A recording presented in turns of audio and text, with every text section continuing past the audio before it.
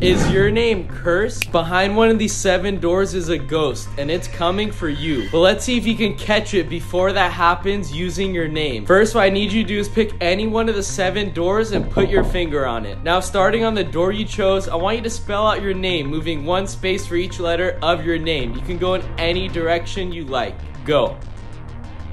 Perfect. Now there should be a number on top of the door that you're on right now. What I want you to do now is move that many number of spaces going in a counterclockwise direction. Go. Perfect. Now you should be on your final door. What I want you to do is double tap on that door to use your finger as a key to unlock it. Alright, if the ghost is behind the door you just unlocked, hit the subscribe button and share this to a friend who has to try this. And the ghost is behind door number 7. Did the ghost find you? Let me know.